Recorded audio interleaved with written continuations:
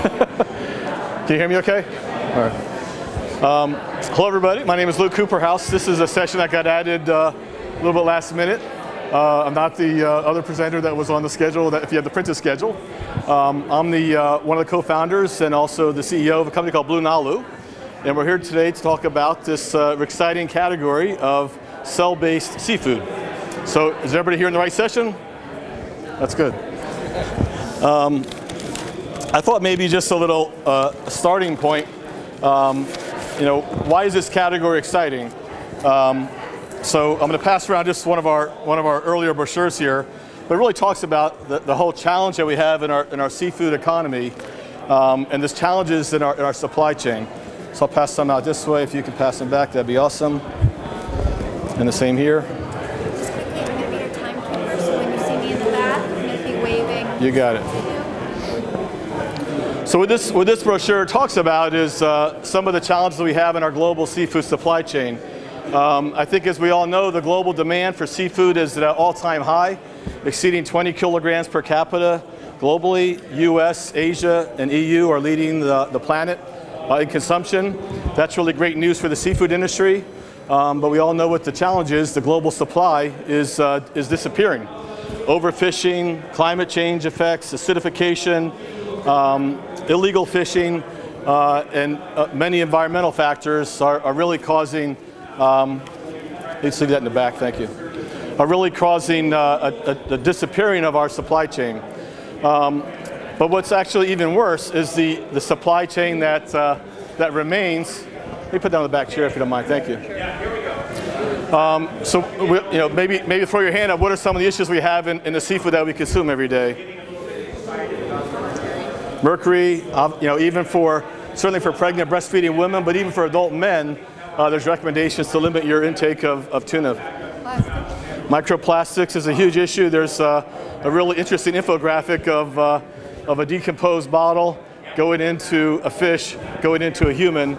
So this whole it's an interesting graphic on how this is all getting into our body. And there's a couple studies that show that there's up to 10,000 microplastic pieces that are consumed in the average person's diet. Obviously very small. We don't know the effects, long-term effects of this, but that's certainly a big issue. Fraud is a huge issue. So actually Oceana did a survey on the seafood industry. By way of background, I come out of Campbell Soup, Nestle, Conagra. I've been involved with a number of startups. I ran a food incubation program at Rutgers for a number of years. Did a lot of consulting. But in my whole career, I've never seen an industry that's so fraught with fraud as seafood. I think the Oceana survey said that up to, I think it was 87% of, I think it was red snapper and tuna is right behind it, like 70% are inadvertently or purposefully fraudulent, and in part because the whole supply chain, look at the world. You're catching fish, you're not even sure what you're catching, you can't really identify it.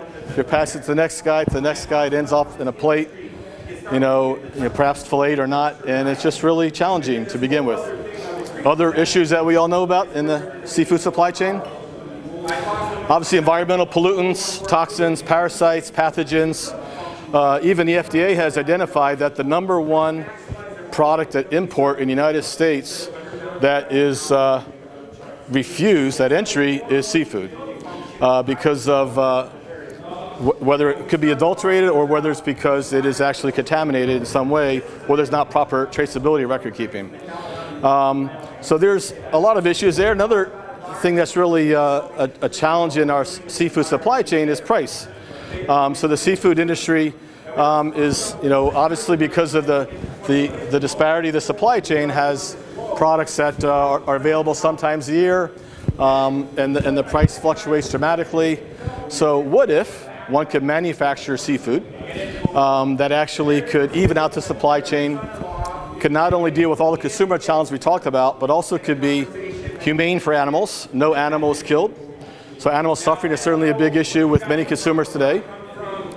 So the opportunity for seafood, in our opinion, is far stronger than exists in any other protein sector. So again, my name is Cooperhouse. I'm co-founder, CEO of BlueNalu. We'll have Somogyi speak in a minute, who's our chairman. and the founder of this company. Anybody know what the word Nalu means? So Nalu is actually a Hawaiian word for wave. You got the motion. So we actually founded the company in Hawaii. Chris was the head of a venture capital firm in Hawaii at the time, and I was actually pitching to a agricultural foundation event, not pitching, but doing a trends overview in Hawaii. And our third co-founder, Chris Damon, joined our team. But what we recognized was the first issue in this industry is this is hard. How do we bring together the talents and expertise that's needed to be successful in this very complex category?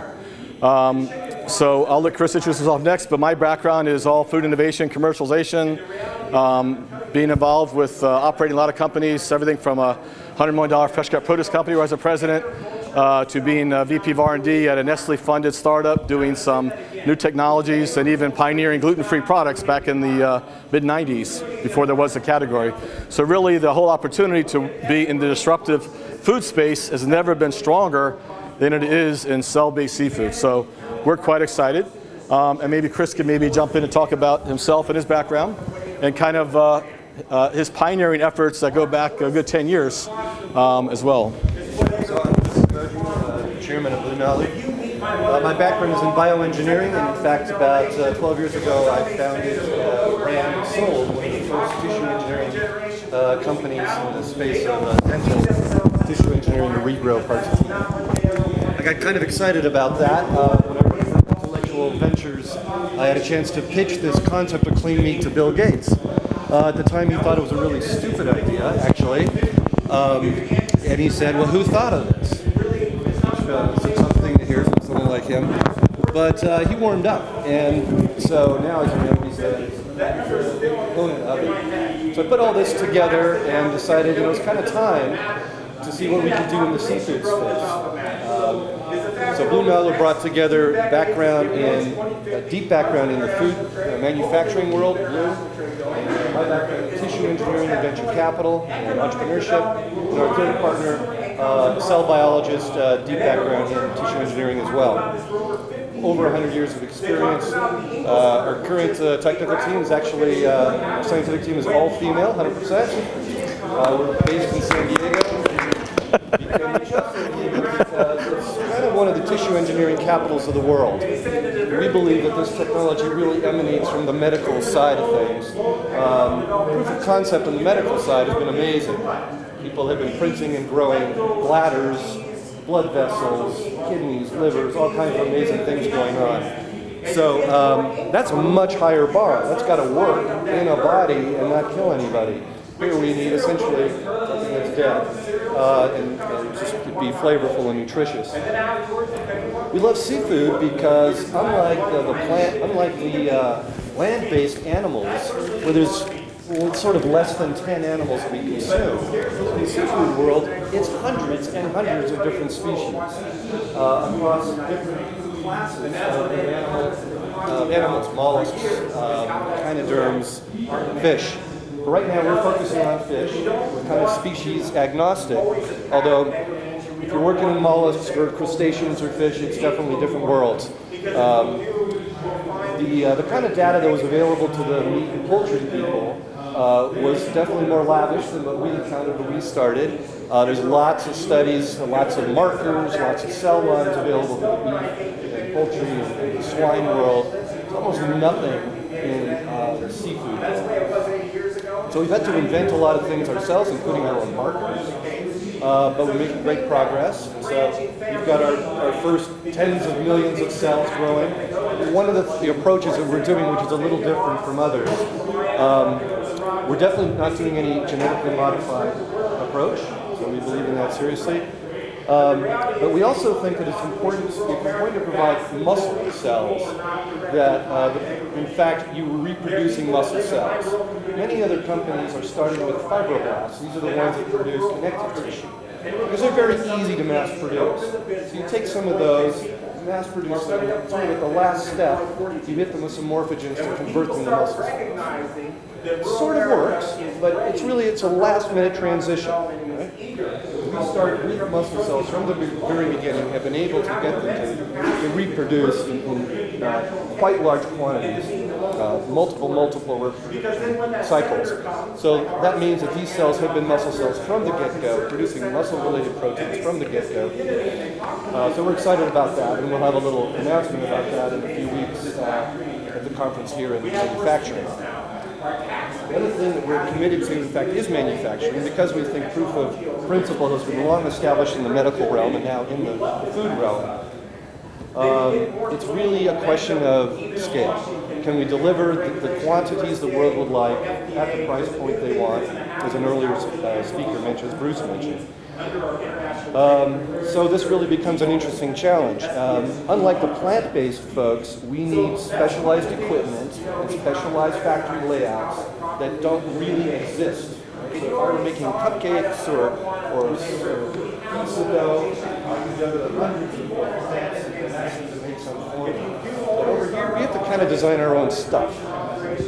So that becomes an interesting financial challenge and design challenge and design process. So we have recently hired a vice president of process engineering with a deep background in cell work in the pharma world, and we are very actively designing our first plans specifically for this. Yeah, we have many similar challenges as some of the other folks do in terms of driving down the input costs, the media costs. We have our own techniques that we're pleased with so far, and we expect that to continue. I just want to, I think as Chris talked about, we want to use this opportunity to kind of create some exchange and answer some questions. And for those of you considering this business to get into, happy to give you some counsel. The Good Food Institute has been a huge fan. I only have a few copies, but those who haven't seen it yet, this is their Ocean of Opportunity paper. You can download it online, but if anyone wants to print a copy, first hands up. I have about 6 or 7. But it's a really nice white paper on,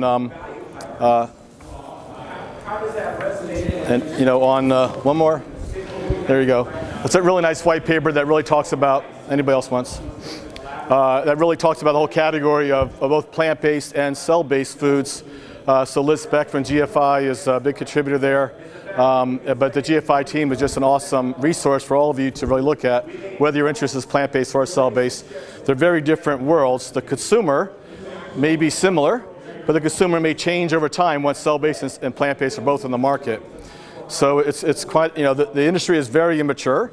If you look at the plant-based category, there's not a really firm number, but it feels like just shy of $1 billion has been invested in plant-based. Impossible Foods, it's in the public domain, has raised over $400 million. Beyond's about to do an IPO. A lot of other companies have done a little less than that, but all in, it's around just shy of $1 billion. And the cell-based category is shy of $100 million. It might be shy of $60 million. So Memphis Meats and most of the meats obviously have done an A round. We've actually had the largest seed round in the category, and all of us, including ourselves, will be growing in the near term. So we're quite excited at the opportunity that cell-based that needs a lot more venture investments to really help it realize its potential. And I think we'll see more strategic investors come in this space as well. So as Chris talked about, the whole goal of anybody in this category is scale production, and that's been our focus from day one. That's the team we've created. So we're already designing what a factory looks like. It's a very complicated ordeal, but if you don't have the end in mind, you'll never get there. So I think with that is just kind of an overview. We'll also be adding to our team in the near future too. We're moving to a new location, and anybody interested in potential positions down the road, feel free to reach out to us as well. Maybe just one more thing to add.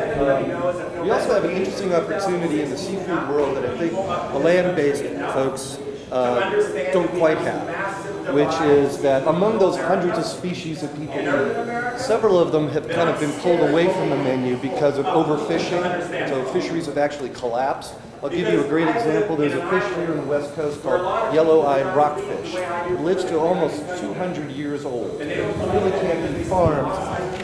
It was very tasty, and people loved it. So if you go back to restaurant menus in the 30s and 40s, you'll see it frequently cited there.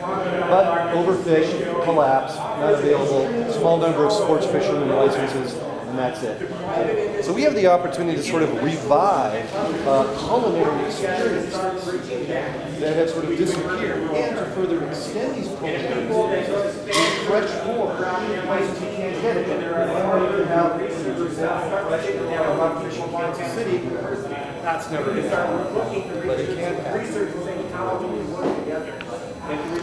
I think just, sorry, one last comment too. I think we're so excited, as you can tell by this opportunity.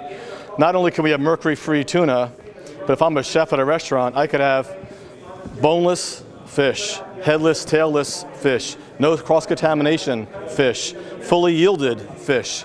So it's a total it's a paradigm shift. It's also it's a demand-driven model, not a supply-driven model. No longer does fish need to come from, hopefully from the boats out of Thailand to New York City.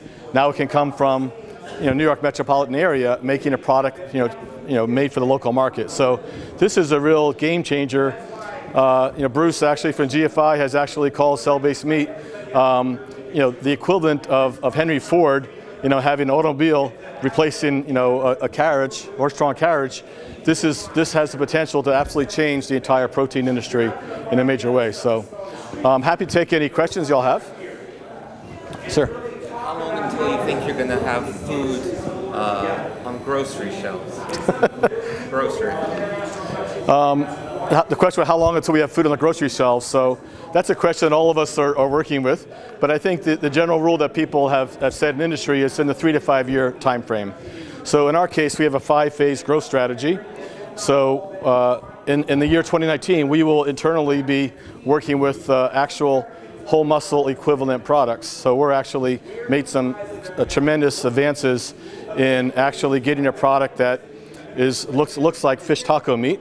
So that's what we'll be working on this year. Ground version? Not ground. We're not in. So in the plant-based world and the cell-based world, the first level of value-added, good question, is hamburger meat, surimi. Going up on the meat side, can you do ribeye steak? Challenging.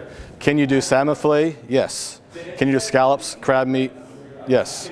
So our opportunity to really go up the value chain is pretty significant, through a variety of processing techniques that we're not able to disclose. But to answer your question, we see ourselves being in limited consumer market tests somewhere in the 3 to 4 year time frame. Okay. So you solved the serum issue? We do have a solution for FPS free. Scaled? We're working on it. So we've made a lot of progress there as well. But he brought up the fact that the traditional serum in industry is FPS is fetal bovine serum. It comes from an aborted calf. That is obviously an oxymoron for a product that is meant to not have any animal products in it.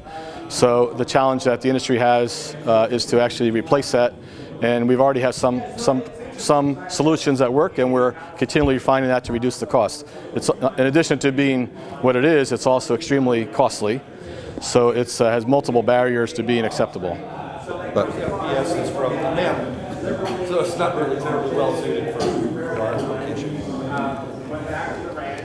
Besides the manufacturing and now serum challenge you just discussed, what other regulatory or labeling or other challenges do you foresee now? So the question was about regulatory labeling challenges. So that's a question for others to ultimately solve. But I had the experience to actually testify at both the FDA and the USDA, which had some hearings, public hearings on it in 2018. And there clearly is some opposition on the meat side. As many of you may know, the state of Missouri, there's actually like another half dozen states that are in various stages of combating the word meat in both plant-based and a cell-based category, having some sort of a descriptor that precedes that or does not use that word. We'll see what comes out of that. There's obviously GFI and others are already filing lawsuits against the states. So that battle will go on. But the good news is that the FDA will be regulating seafood for sure. We believe with high confidence solely where the meat and poultry industry will be regulated, which is very unusual, by two agencies, FDA and USDA, which is definitely peculiar. But it does make a lot of sense, and it's something I actually propose does make the most sense. But the good news also is they decided it won't be a legislative action to actually oversee this, that the existing regulations provide a template from which industry can work with. So, you know, the Food Safety Modernization Act regulations will most likely apply here.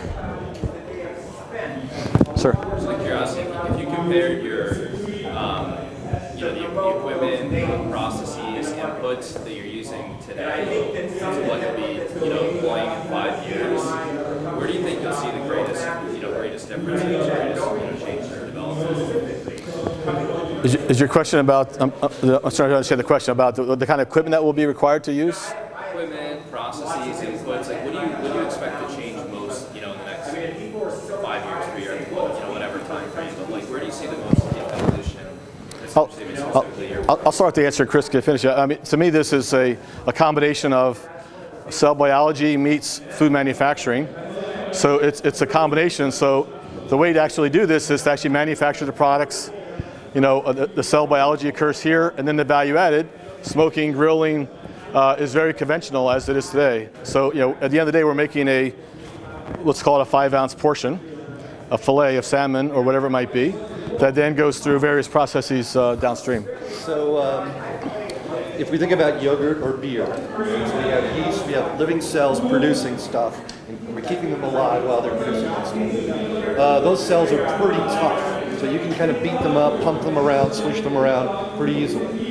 Animal cells are not as tough typically. So a couple decades ago they developed something called Chinese hamster ovary cell line. Sounds really exotic. It's a cute little hamster. And over time they were able to really toughen up those cells so they can take kind of all the abuse of other yeast cells. So all cells for the land animals and for the sea animals also have this fragility kind of issue. So one of the things we've already made some really good progress on essentially is toughening those guys up.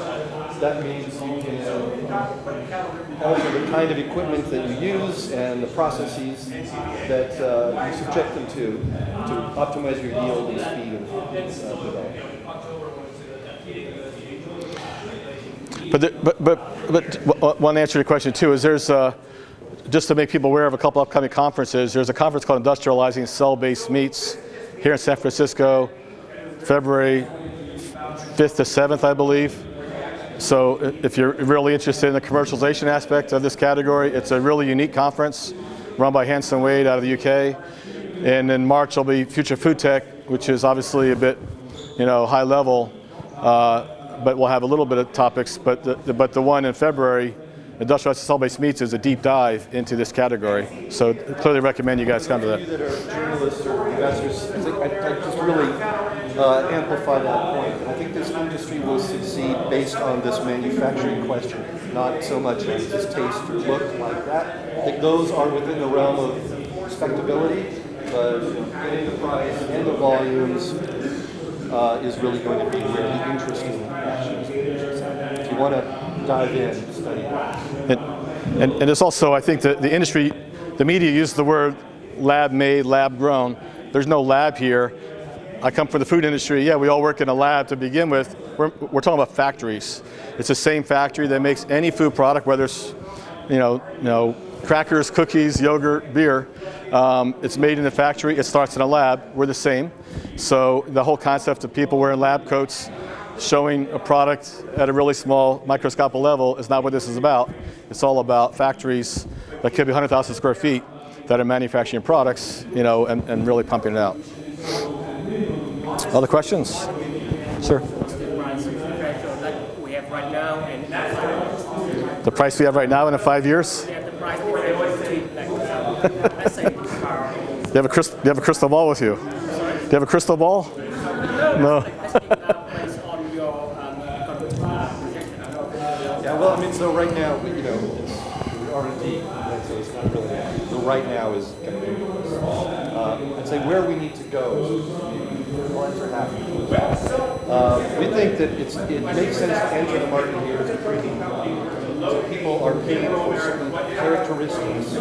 And so why does that make sense? If you look at canned tuna, for example, the cheapest canned tuna you can get at Walmart is about 28 cents an ounce. But 2 cans over from it, you can get a can that is 5 times as expensive. Still says can tuna. The only difference is on the expensive one it says dolphin safe, reduced mercury. Let's say that's true. You can't tell. In a blind test, you can tell which one is which. Right? So these are just words on a can, and then reduced, still really bad for you. Dolphin safe, well, nothing is 100% dolphin safe. You see turtle safe or what have you. So you don't see price elasticity of 5x over totally undetectable benefits in the existing food space. So for us to come in and say there's no plastic, there's no mercury, there's no parasites, there's no clones, all of these benefits. And a longer shelf life. We think it easily merits a premium. So the supply-demand pricing tension will unveil itself at that particular moment, and we'll have to co-harness it with the production, the cost of capital to set up the factory to produce all that needs to be amortized, and the patience of the markets to be able to fund while this purpose. So all of that will come into the launch.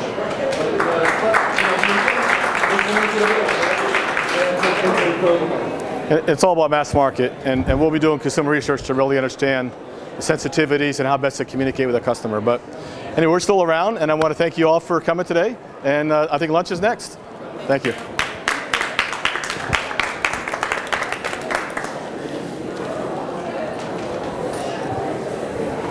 Thank you for sharing this. Oh, Very helpful. enjoy. Quick, easy question. Congrats on your raise over the Thanks. summer. And my question is Series A in the hopper. Who are you with? Maiden Ventures. Oh, I think I'm meeting you. On a phone, maybe a Thursday. phone call. Well, there's a Thursday meeting. Sarah, yeah. So we're in the middle of an A right now.